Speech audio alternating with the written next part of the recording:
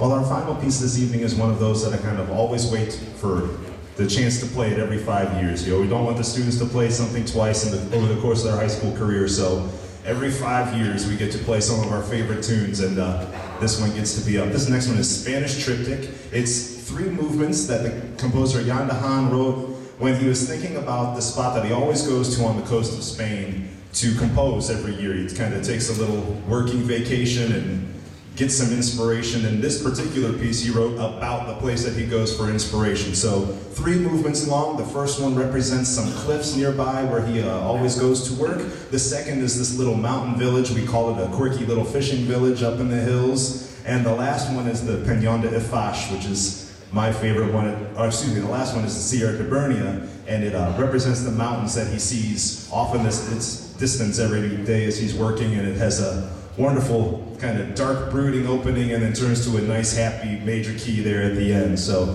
thank you so very much for coming this evening. Thank you for finding parking. I know that was probably half the battle of getting yourself in here this evening. So a couple very thank yous. Thank you so much to our administration. I know it takes a lot to get all of these students all in first period to have band all at the same time. 300 students, that's almost a quarter of the school. So for them to do the logistics just to make that happen every day, we really appreciate that. And then all the bouncing around as we go from marching band to concert band. So we appreciate them so very, very much, and the school board and you as a community. I'll tell you, it is just an absolute pleasure to work here in Shaker. These students, we try to tell them all the time, they don't know how good they have it here, because all of you just are so supportive of music and the arts, and we're so very, very grateful as a conducting staff for all of you. So thank you for just being a part of this and making this a wonderful place for the arts and for Shaker, and for all of these students to have a fantastic experience here in band. Big thank you to our band boosters. I know I can't see in the lights, but I know some of our officers are here with us tonight, Sharon Lowenkamp and Lori Silver. Thank you to them and all the others. And we got Chuck Tisdale up in the light booth there. So speaking of Chuck, up there in the light booth taking care of sound and lights for us tonight. So thank you very much. And without further ado, here is Spanish Triptych.